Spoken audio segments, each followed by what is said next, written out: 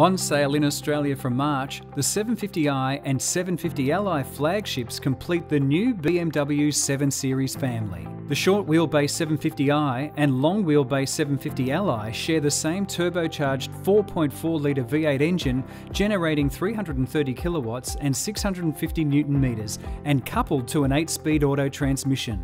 Fuel consumption figures are 8.1 and 8.3 litres per 100 kilometres respectively. Like all new 7 Series, the 750 Twins employ carbon core technology, reducing weight by around 130 kilograms over the previous generation.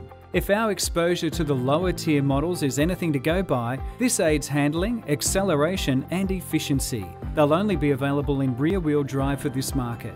Luxury, however, remains a core part of the 750's DNA, with soft Nappa leather trim and adaptive air suspension creating a cosseting ride. Tech is also expansive, with cool items such as BMW's laser light system with selective high beam, gesture control, 360-degree external cameras, self-parking, and even a rear seat tablet giving passengers control over functions such as climate and audio. Sky Lounge rear seating in the 750Li steps it up further with active seat ventilation and massage capability. You do pay for the privilege, however. Slipping into a 750i will set you back $286,000. Opt for the rear passenger opulence of the 750Li and you're looking at almost $313,000.